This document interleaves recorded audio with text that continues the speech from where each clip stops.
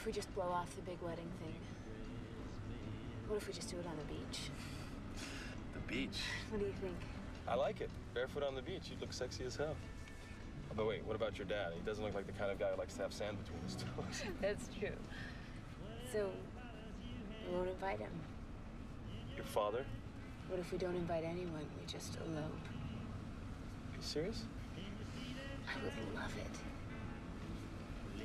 All right, then we'll elope.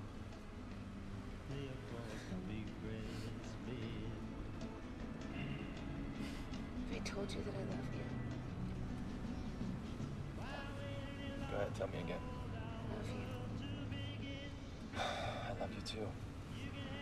I know, say it again. I love you, Sid.